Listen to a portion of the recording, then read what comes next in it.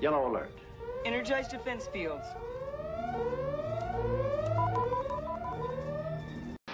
We're in the Golden Eagle. Golden Eagle 3 Sierra Juliet, right turn on course approved. Wind 29012, runway 28 left, clear for takeoff, no delay. Traffic's a Caravan on a 2.5 mile final. Expediting 28 left, 3 Sierra Juliet to right turn out. All right, time, check. Extras up, transponder check, traffic check. Back valley 7702, traffic's a Golden Eagle departing. You can plan on the 180 back taxi. We're blowing out of here. Full power, everything looks good, sounds good. I'm watching the shade for the fuel flow. They're good. The gauges are got a problem. All right, airspeed alive, 80 already. Number 8 to Quebec, traffic's a Golden Eagle departing 28 left. We'll be making 5. northbound. 8 to Quebec, we're looking. And we're going to start our right turn early. Pitch for blue line. Right turn out. Do you know who I am? I'm Mo Green. I made my bones when you were going out with cheerleaders. Golden Eagle 3 Sierra Juliet, maintain at or below 1,500 for traffic. Radar contact altitude. Okay, we're 3 Sierra Juliet leaving just about 600 and we'll stop at 1,500 for now. 3 Sierra Juliet, traffic's 12 o'clock, 1 mile northwest bound, Skyline 2000. Okay, looking for the 2,000 traffic, 3 Sierra Juliet.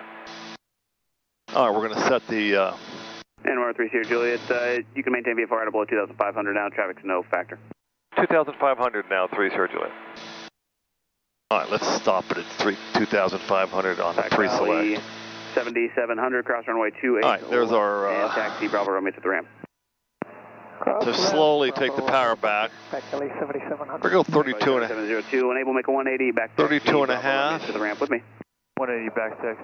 1,900 RPM. There's Number 8 to Quebec, contact NorCal departure 135.1. 8 to Quebec, 135.1. So that gives me a tip off. Golden Eagle 3 Sierra Juliet, contact NorCal departure 135.1. Good flight. 35-1, thanks a lot, 3 Sierra Juliet. Talk to you next time. NorCal 3 Sierra Juliet, restricted 2,500. November 513 Sierra Juliet, NorCal departure, resume on navigation, appropriate for altitudes. What's your requested altitude? 3 Sierra Juliet requests Bravo clearance 5,500.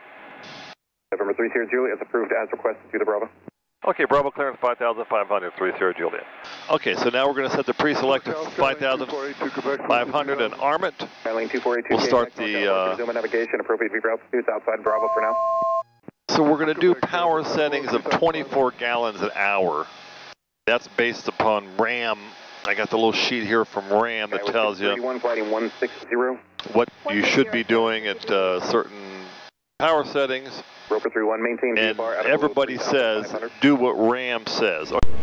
I'm leaving in the takeoff and landing, but here's the 414, and we're going to now compare to the 421. Here's a picture of a 421C model.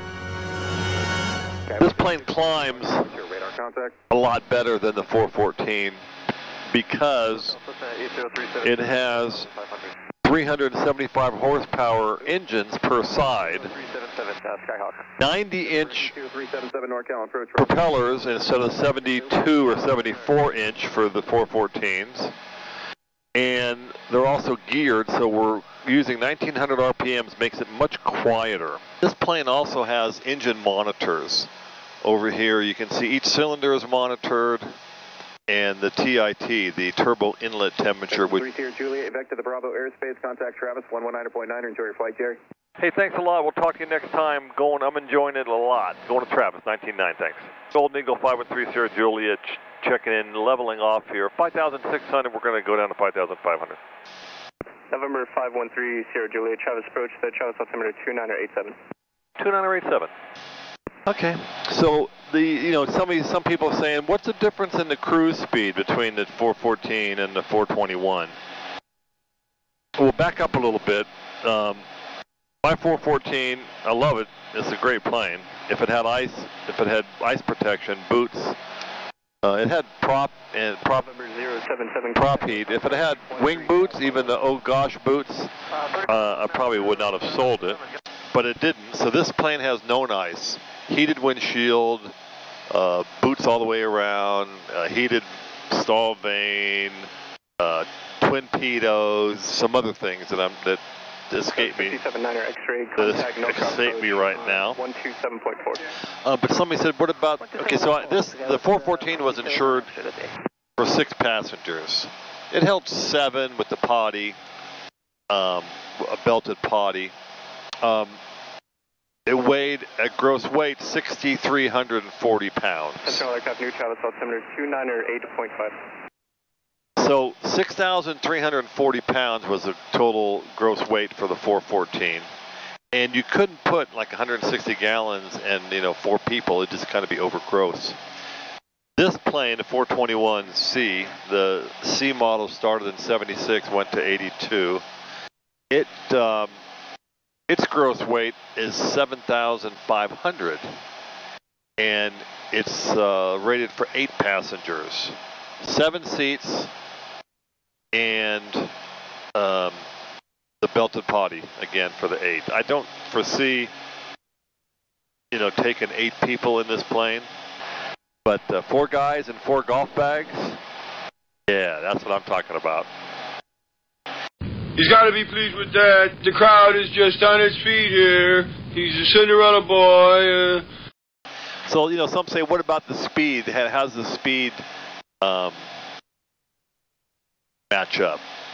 Well, the plane works best in the flight levels, which is above 18,000. So let's say like 20,000 feet.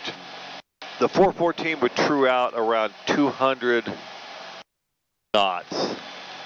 And at 20,000 feet, the 421 trues out at 224. Now, if you push the 421 up to 25,000 feet, you true out at 236. And that's a pretty good, 25,000, 25,000, depending on direction of flight. That's a pretty good altitude to fly in. Like they say, you're below the jetliners, below the commercial air traffic, and above, the smaller guys. Do have the radar altimeter. Without having it audibly wired into the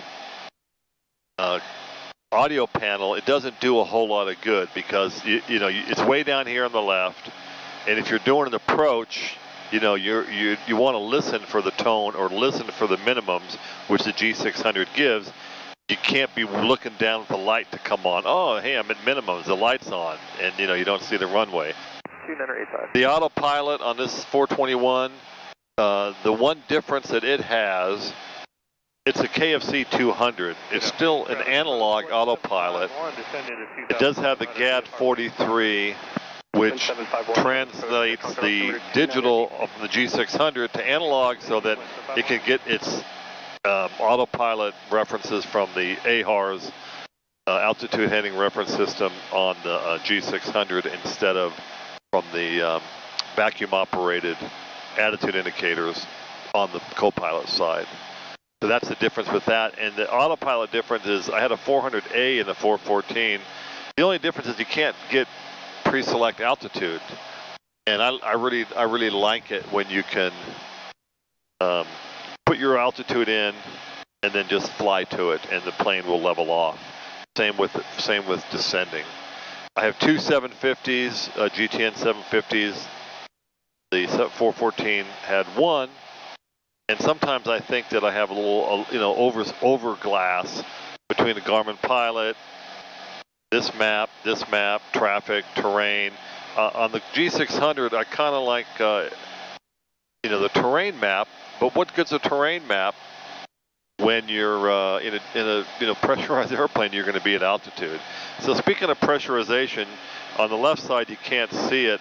There's 4.2 differential is the 414 for pressurization, and the 421 it's 5.0. So you get a little bit better pressurization system. But I had the 414 at 24,000 feet. You got a really comfortable cabin. Air conditioning on the 421 is engine driven. It's a little bit more robust. You get it in the back of the cabin through the overhead vents, where on the 414 it had the electric Keith air that came right from behind the pilot's head and then back into the cabin. This keeps it, you know, a little bit cooler. I do have a yaw dampener. Didn't have the yaw dampener before. November 30 Juliet, contact NorCal approach on 127.4. 27.4, 3 Sierra Juliet, thanks, Antoine. NorCal, Golden Eagle 513 Sierra Juliet, checking in 5,500. Roper 33, reduce speed to 2309, if able. All right. Number 513 Sierra Juliet, NorCal approach altimeter 2985. I'm showing you for Auburn, is that correct? That's correct for Auburn. Sorry, I stepped on it. I didn't hear the UHF guy call you back. Yeah, no problem. Now, I don't know if any of you have headsets on. You'll probably hear the controller in the left ear and this in the right ear. That's the 3D audio. Weather observation 010 6 Zulu. Wind 270 at 59. I also have spoilers, speed brakes. Here's one of the speed brakes on the left side, fully deployed. They're on both sides of the aircraft. That can be deployed at any speed on this 421. Same heater system. I do have cigarette lighters. Let's call them power outlets in the back. One 12 volt, one 24 volt. And the 12 volt one, I have plugged in a thermoelectric cooler to keep cold drinks in, and it works really nice. So it's like a little cooler in there. So, like I said, one thing you have to do on this plane, you got to baby the engines. That's for sure, because they're geared engines. Main thing is you don't let the props drive the engines, because the way the gearing is, you want it to be like a one-way street. This shows these big 90-inch props, and the 421 is instantly distinguishable from a 414. As you can see, that hump is the gearbox, which is part of the engine that drives the propeller. So you have to baby the engines a little bit, a lot of bit. That's fine. And resume normal speed, and I'll have me at the tower here in a moment. And your idle is at 900 looking for another on the ground. 5-8 Papa. And you reduce power slowly. You know, I've always, for 25 years in twin Cessnas, 2 inches every 2 minutes. A lot of, you know, some people will say that that's a myth about shock cooling. Well, I'm going back an inch a minute, 2 inches every 2 minutes, or just gradually. And usually 10 minutes out is your key to start. I want to put the VNAV in for Auburn so we can plan to be at 2,500 feet, 3 miles away. And let's see what kind of, so it wants 200 foot a minute vertical speed. So I'm going to turn the autopilot altitude hold off. 34 information Delta current SAC International wind 310. And just put the nose down. See if we can get that 200. Now, if you look at the G600 here, you'll see the caret for the VNAV, and then next to it is a reference for your vertical speed. So if you stick the bug, it's a vertical speed bug. So if you stick that in there, it will keep you on that VNAV. So we're 55 degrees here, 6:10 in the afternoon. Headwind of 7 knots. Our true airspeed 195, ground speed 190. I got the traffic screen up here with the 2-mile ring. Let's go to the 4-mile ring. Let's just put up with the squelch for right now. Another difference with the 421. It's the same as the 414A, not the straight 414, is you can put the gear down at 176. You got to plan out, you know, like I said earlier. You can't do the old, you know, Jerry short approach. I might get to that sometime, but you should do the old short approach, and you gotta plan ahead. Get on your final speeds on base and final. Use the spoilers. Don't use the props you don't have to. That noise you heard, that doo-doo-doo-doo. Juliet, traffic 12 o'clock and 5 miles opposite direction, a Meridian descending at 8,000 for 6,000. All right, 30 Juliet looking for the traffic. All right, so he's 8,000, so he's above my 2,500 traffic screen. That doo-doo-doo-doo-doo-doo-doo you heard, that's a collision alert. The computer figures out that two planes are on a collision course and warns the controller. 345 miles from final approach fix, turn left heading 010, maintain out above 2,000 until established on localizer, cleared localizer 113. So don't get me wrong, I like to go fast. And, you know, I will fly this plane at 75% a lot, but, you know, you don't have to. And so let's set this up for 2,500 and arm it on the pre-select. That's one of my favorite features. 5-8 Papa, it's widen you out a little bit, flighting of 330. And yeah, it uses more gas. 330. It goes faster, it's bigger, it's heavier. It's a bigger cabin. It feels like a bigger cabin. 5-8 Papa, yes, affirmative. 5-8 Papa on the go, exit publishments, return my frequency. 5-8 Papa. Yeah, I don't have those tanks on the wings, but, you know, okay, so he just popped up.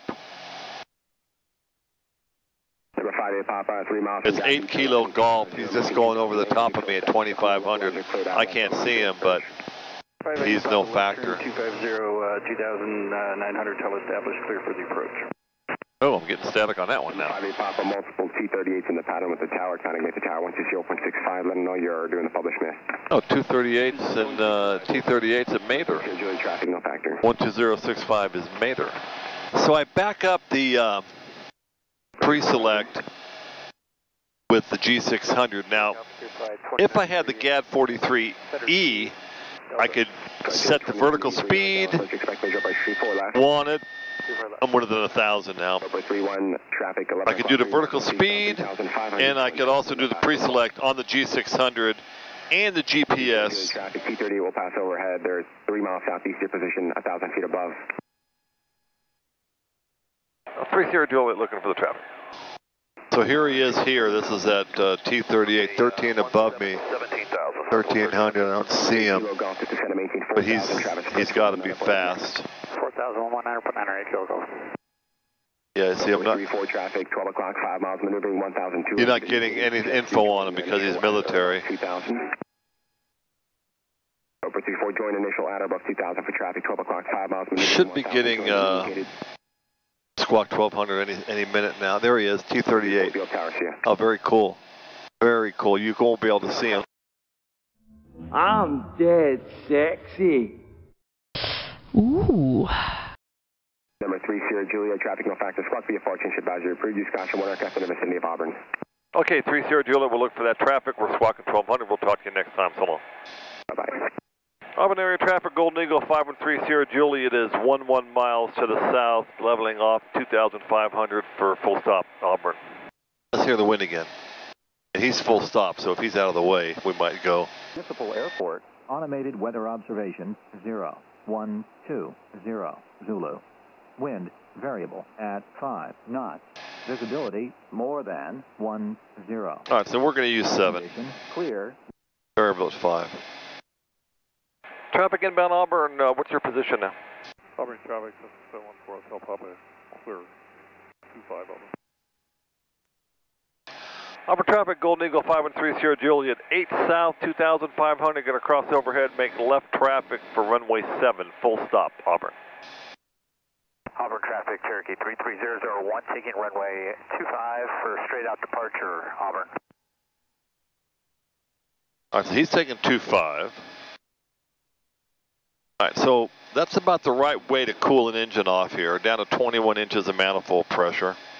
So we're dogging it pretty good. We're only doing 140 knots, so I'll hold on to the gear. We're going to watch for the traffic there.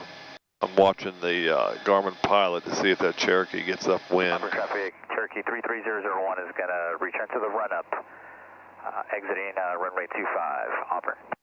Auburn traffic, Golden Eagle 513 Sierra Juliet, 5 south. Going to cross overhead, land left traffic at runway 7, full stop, Auburn.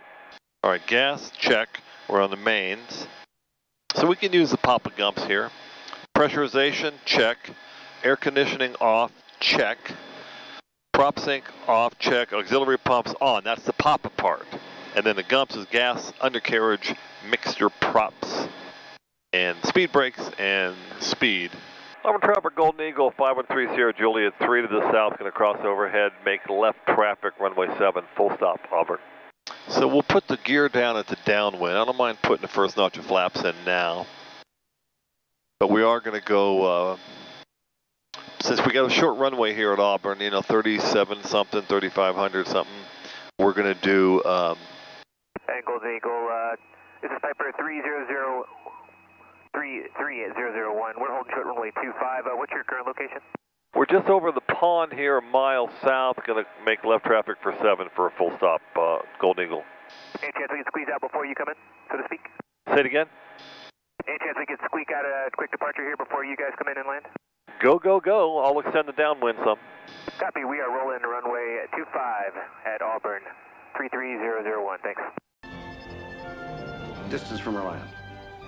4,000 kilometers. We're not going to make it, are we? All right, so he's going to take off. So what the heck? Let's drop the gear a little early, so we'll slow down. Gas, check undercarriage coming down. There's the red in transit, and the 3 greens, 1, 2, and 3. Mixture is up. Some say, I say, the best place to cross overhead an airport is right above it at pattern or 25 or 5 above it.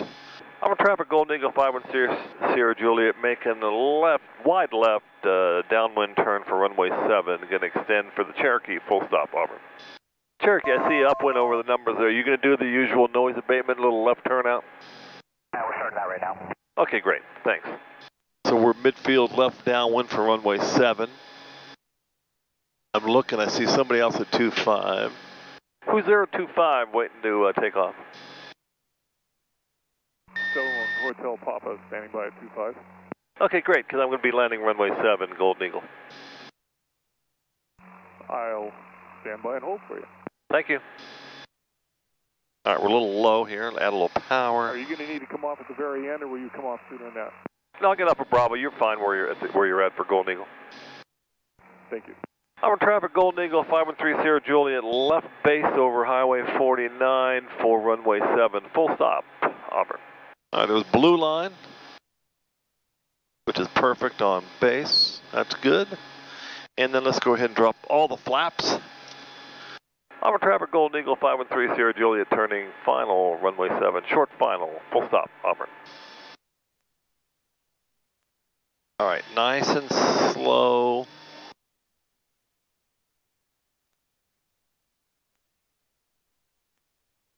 Power back to 17 is about it. We're going to add a little speed brakes here to slow down.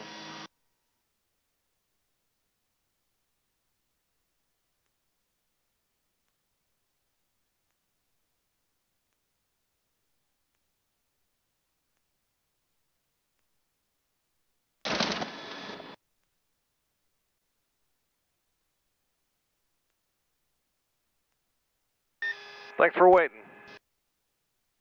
No problem. I'm a traffic Golden Eagle 513 Sierra Juliet, cleared of 725 going to parking lot. So that was it. Nice ride. Traffic, Cessna. Thanks for riding along. 5. Is it worth it? I mean, you've won. Do you want to wipe everybody out? I don't feel I have to wipe everybody out, Tom. Just my enemies. That's all.